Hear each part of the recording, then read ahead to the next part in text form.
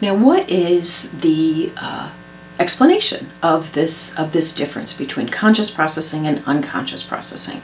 According to Dehane et al., the answer is the global workspace theory. Dehane calls it the global neuronal workspace theory. I'm just going to shorten that to global workspace theory, which was originally developed by Bernard Bars, but Dehane has really advanced the theory quite considerably in terms of looking at the brain mechanisms and looking at how the processes function. So according to the global workspace theory, what is going on when you're conscious is an integration of information that is broadcast to the rest of the system. So information that's in the global workspace is conscious, and everything that's not in the global workspace is not conscious. The global workspace concept is a computer architecture term, and the idea is of a workspace is to integrate information from different processing modules. So Dehane has taken that architecture and said, look, this is what is going on with consciousness. We've got all of these different modules that are processing information unconsciously, and you can see the different arrows coming into the workspace.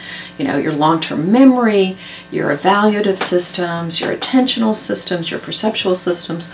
All of those different systems are processing information in this non-conscious, routine sort of way, and what happens is that they compete for access into the global workspace, and you need the global workspace to broadcast the information to the motor systems and to the other systems in order to coordinate your action. So this is how they talk about it on page 78. And this is the left side under conscious access as an accumulation of evidence leading to an all or none ignition. Okay? And this is that first paragraph, the very end, the last sentence.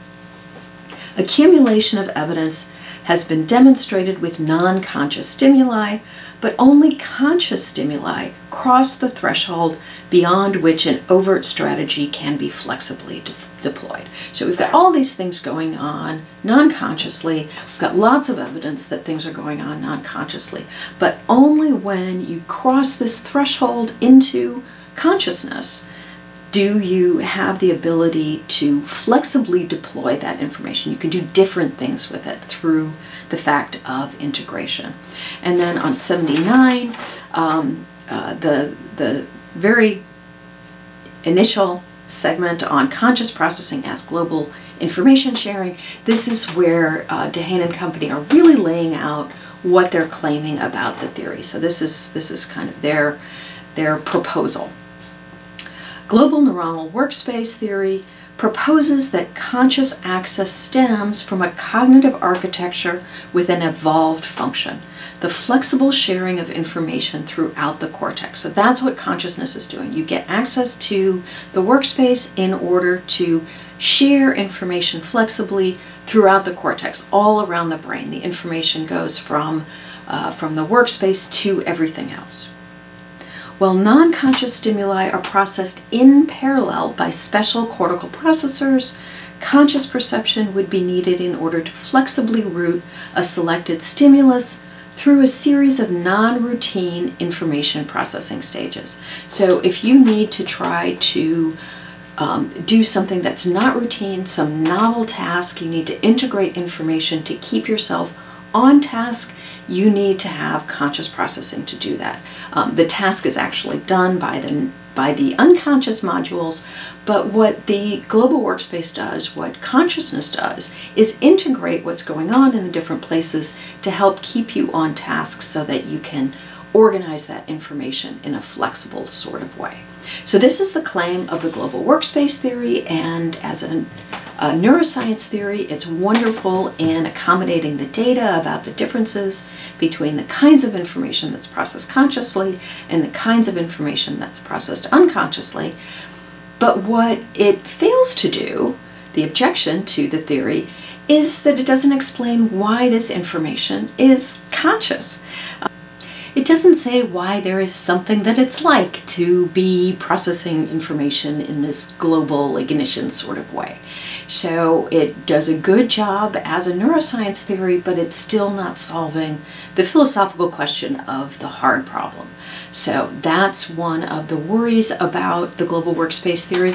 And you can also think, as a sort of exercise for yourself, how the global workspace theory does in answering the objections that Dennett raised against Cartesian materialism. So remember what those two objections are, that they're parallel serial processes, and so there's no place where it all comes together in consciousness, no place and time where it comes together in consciousness. So think about whether global workspace theory has an answer to that. And the homunculus objection that if there's a theater, then there has to be an audience, and that creates an infinite regress. Is there a way in which the global workspace theory gets around that objection? So think about how global workspace theory would respond to those objections, in addition to the hard problem objection that was raised. So every theory that we're talking about has its advantages and has its disadvantages. So as we're continuing through, be thinking about, what you think is the best advantages and the least worst disadvantages, and those are reasons to choose one theory over another theory, and those will be the arguments that you use to say why you choose one or another theory. The final consideration that we have is the information integration theory. Dehane et al. Consider this theory in relation to their claim about the integration of information in the global workspace.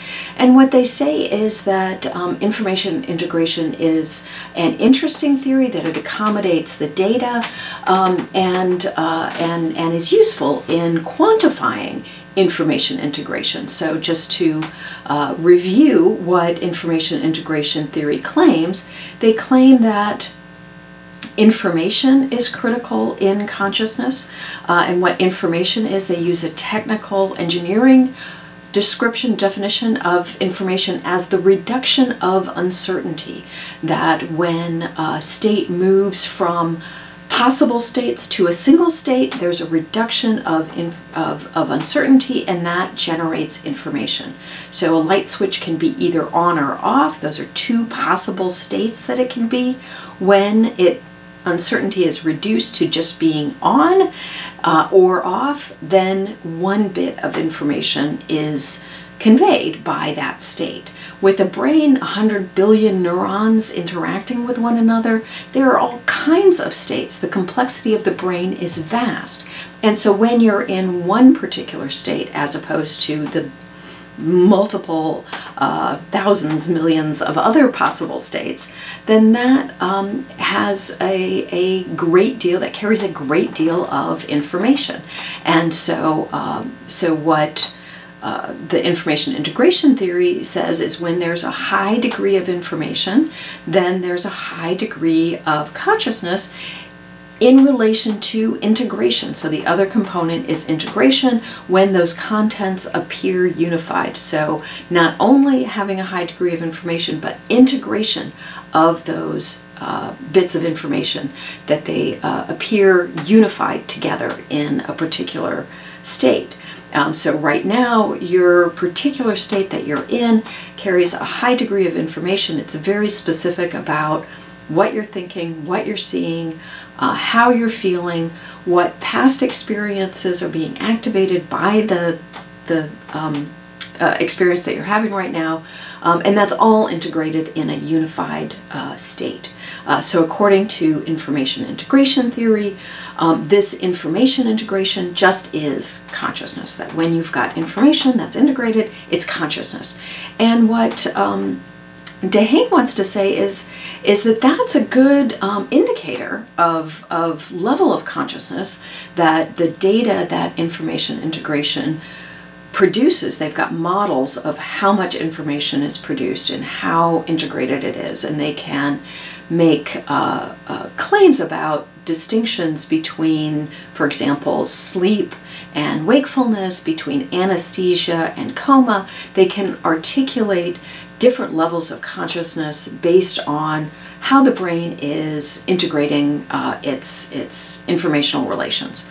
So all of that is interesting and useful neuroscience, Dehane et al. Say, but that doesn't tell us what consciousness is, because it doesn't distinguish between what's conscious and what's not conscious. So remember that for the global workspace theory, you have to get to a certain threshold. You have to cross the threshold of integration to be in the specific architecture of the global workspace. That's what information is conscious. Everything outside that, might be information, it might be integrated in its little module, but unless you're in the workspace, you're not conscious. And so, according to global workspace theory, information integration is doing some nice work, but it's not sufficient for a theory of consciousness. And in particular, the objection here is panpsychism, the idea that a light switch is a little bit conscious is implausible, and what we need is a theory that it distinguishes between